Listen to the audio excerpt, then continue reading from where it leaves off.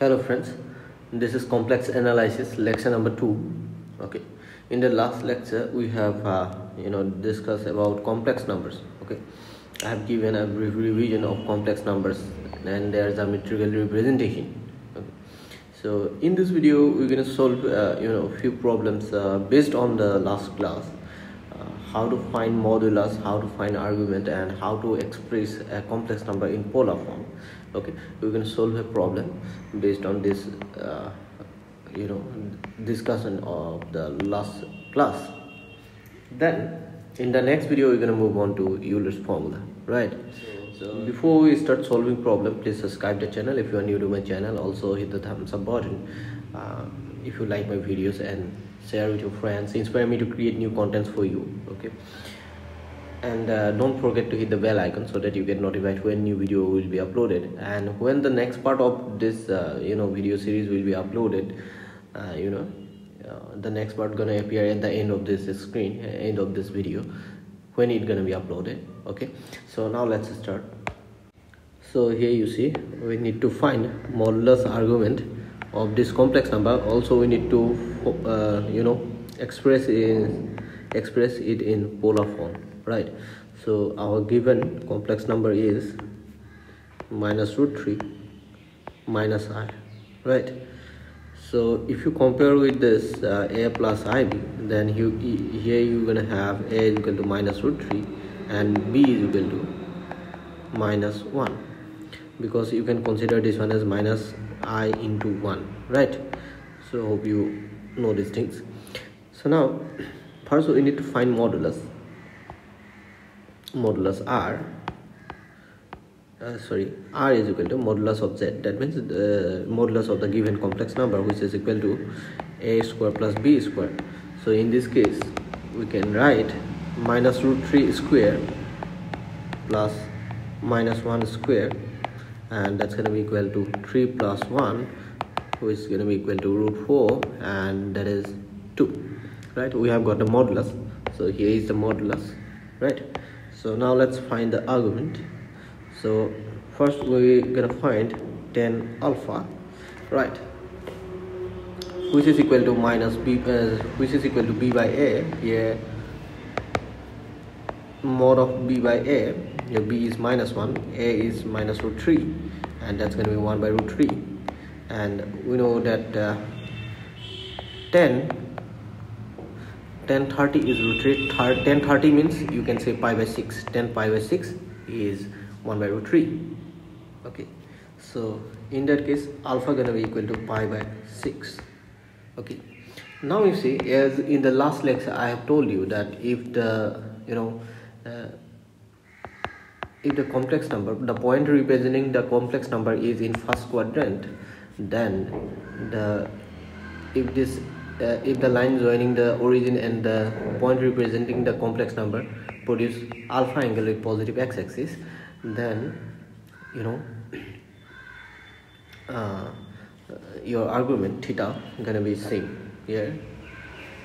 But when it is in second quadrant, alpha gonna be equal to this angle. So in that case your argument gonna be this angle, that is theta is equal to, in this case, pi minus alpha. So when it is in fourth quadrant, okay, if this is the alpha, then your argument going to be equal to minus alpha. When it is in fourth quadrant, in case of fourth quadrant, if this is alpha, then the argument theta going to be equal to minus pi, here within bracket minus pi minus alpha, that's going to be minus pi plus alpha, you can say that, right? Now here you can see that the point representing this complex number, which is minus root 3 and minus I into 1, you can say its corresponding point is minus root 3 comma minus 1, so which must be lying in the fourth quadrant. Okay, so that's why here argument, since the point representing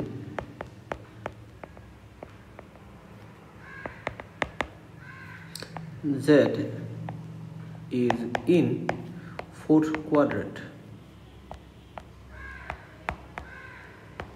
So argument of z is theta, which is equal to minus pi minus within bracket pi plus alpha, that's going to be minus pi plus pi by 6. Sorry, that should be minus here. It should be minus, as I have given here minus. Okay, so here it should be minus, right? And you see, if you calculate this, minus 5 pi by 6, right? So this is the argument, right? Now we need to express this in polar form. Okay, we need to express this in polar form. So what we have got r. So let me take we need r here in order to find the polar form. So let me copy this r. Let me go to the new slide. So this is the modulus r, and we have got the argument as well. Argument z is equal to minus 5 by 6. We have got argument of z, which is equal to minus 5 pi by 6. Okay, so in polar form, so how to write a complex number in polar form? That is r cos theta plus I sin theta, right? So here r is 2 and cos theta is minus 5 pi by 6 and plus I sin minus 5 pi by 6. Number 2, now you see ASTC, and in the fourth quadrant where the angle is you can say minus 5 pi by 6. So when theta is negative, that means you can say it is in fourth quadrant.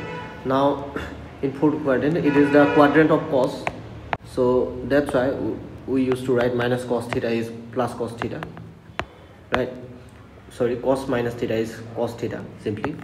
So that's why here we can write cos 5 pi by 6, and here and sine minus theta, that is equal to minus sine theta, because you see sine is second quadrant is the sine, quadrant of sine, and negative angle means it is in fourth quadrant, which is not the quadrant of sine. So that's why we used to write minus here if the angle is negative. Okay, so this is the polar form of this given complex number. So hope you have understood this, how to express a complex number in polar form. So let me take another complex number. So here you see z is equal to, suppose z is equal to, we have root over 1 plus I cap 1 minus I cap, 1 plus I cap by 1 minus I cap. First step, here we have to simplify this complex number. First we have to express in a plus ib form. Okay, so that is our first step. So here you see, let's multiply both the numerator and denominator by the conjugate of the denominator. What is the denominator here? Denominator is 1 minus I, and what gonna be its conjugate? Conjugate gonna be 1 plus I, right? And 1 plus I should be multiplied with both the numerator and denominator. So here it's gonna be square. So in that case 1 plus I whole square, and here a plus b into a minus b, that's gonna be a square minus b square. That means in this case 1 square minus I square. So we're gonna get 1 square minus I square, right? Here 1 square minus I square, right? So here you can see that I square is nothing but minus 1 square minus I square. I square is minus 1, so 1 square is 1, I square is minus 1, so that's why it's going to be 1 plus 1, which is equal to 2, right? So here we're going to have 1 plus I whole square by 2. That's what we're gonna have, right? So, and if you take the square, then what we're gonna have? We're gonna have 1 plus I by root 2. Okay, so that is equal to 1 by root 2 plus I into 1 by root 2. That's what we're gonna have. So here, if you compare with this a plus ib, then here a is 1 by root 2 and b is also 1 by root 2, right? So in that case, what gonna be the modulus of z? Mod of z gonna be equal to root over a square, that is 1 by root 2 square. Sorry, let me write it properly. 1 by 2 square, 1 by root 2 square plus again 1 by root 2 square, right? So that means we have 2 1 by root 2 square. So 1 2 square, and squaring this, what we're gonna have? We're gonna have 1 by 2, simply 1 by 2, and 2 to gone, we have root 1, which is equal to nothing but 1. And similarly, in order to find the argument, we're gonna find tan alpha first, which is mod of b by a.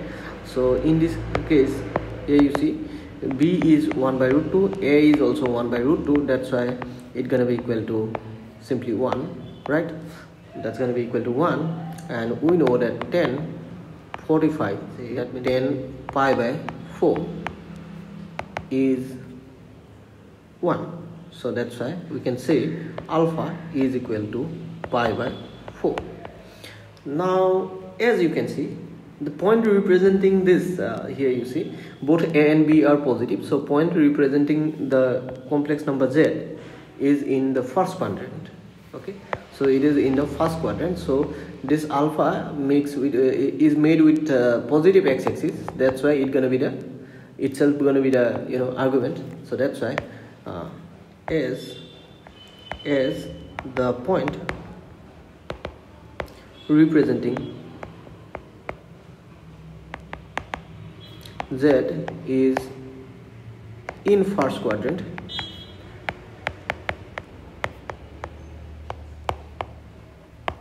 therefore argument of z is simply theta is equal to here alpha, that's going to be equal to pi by 4. So we have got argument and we have got modulus, we have got the value of r and we have got the value of theta.